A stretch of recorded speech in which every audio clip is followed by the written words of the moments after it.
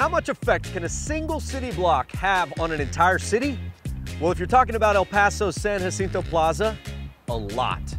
This place is a community gathering spot, a place for art, discourse, and community, which is why it was named one of 2019's Great Places in Texas by the Texas chapter of the American Planning Association. But not just for what it is to El Paso today, but for what it's meant to this city for over 100 years. San Jacinto really is the lifeblood of El Paso. You know, it doesn't get much more El Paso than this, right? Oh. A limonado and some border tacos here at the plaza. The park was founded over 100 years ago.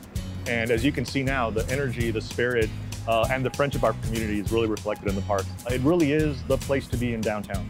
So you're really connected to the city being right here. Oh, absolutely. Not just the modern city, but like the city of the past, generations and generations. This plaza has a lot of history. For example, this location itself was the first meeting place between the president of the US and Mexico.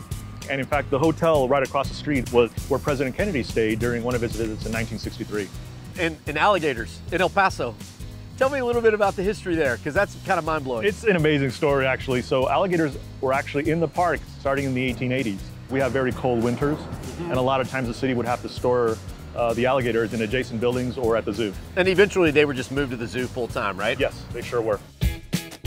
One of the key elements of expanding this park was to recreate the streetscape from the turn of the century. So as planners, we worked to expand the park by 10 feet on all sides to reflect the original design of the park. The city worked a lot to preserve a lot of the existing vegetation that had been here for several decades. I mean, this plaza really is like the hub of the city. Over this way, you have the Arts District with all the museums. You have the ballpark where the El Paso Chihuahuas play. Over here, you have the Government District. Then over this way is the Mercado District. I mean, we really are like 8 or 9 blocks from the Mexico border, which is so cool. And you know, it's not just the plaza, but all the vibrant businesses around the plaza. Like the coffee box, coffee from a shipping container. Boxing.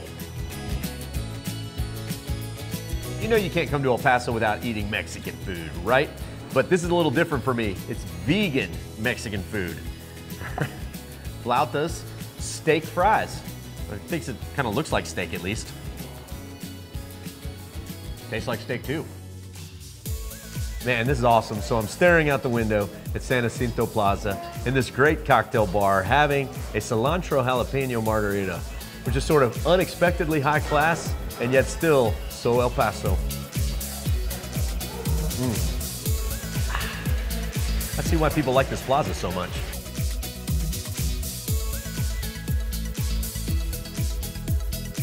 You would hope that every city would have a plaza just like this, just so sort of be a community gathering spot. Oh, absolutely. Yeah. We're really proud of how the design of the park came out. Cheers, man. Cheers.